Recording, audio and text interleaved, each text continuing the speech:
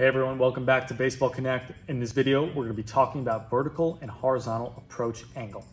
Vertical approach angle and horizontal approach angle are both metrics that describe the angle at which the ball crosses home plate. Vertical approach angle is the angle of the ball's vertical trajectory as it crosses home plate relative to the pitcher's release point, while horizontal approach angle is the angle of the ball's horizontal descent.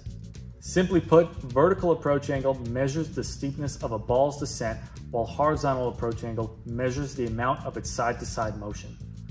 Vertical and horizontal approach angle can be directly measured by ball tracking technology like Trackman and Hawkeye. Pitchers in the MLB can have a horizontal approach angle range from -3 degrees to +1.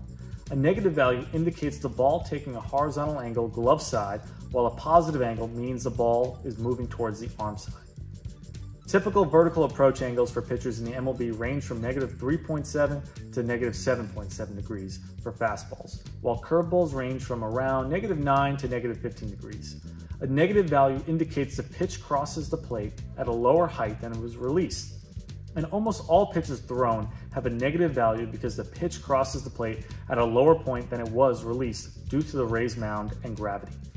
Here are some pitch factors that can directly impact vertical and horizontal approach angle: pitch location, pitch type, release point, spin rate, and pitcher height. Understanding these factors and how they affect your vertical and horizontal approach angle can help you better recognize how to evaluate your arsenal and determine how to maximize its effectiveness. Like extension, this metric might be more of an indicator rather than a goal you should focus on improving. Specifically, it's a metric that evaluates how the ball moves in flight so that you can fully understand and utilize the effectiveness of the arsenal that a pitcher currently has. For example, fastballs with a vertical approach angle around -3 to -4 degrees will tend to give the illusion of rise. Knowing how this pitch travels toward the plate can help you understand the characteristics of a pitch better. Pitches with a vertical approach angle around -7 degrees travel with more of a steeper slope. You'll usually find sinkers with lower vertical approach angles since they're the type of pitch that travels with less vertical movement and may drop out of the zone more often.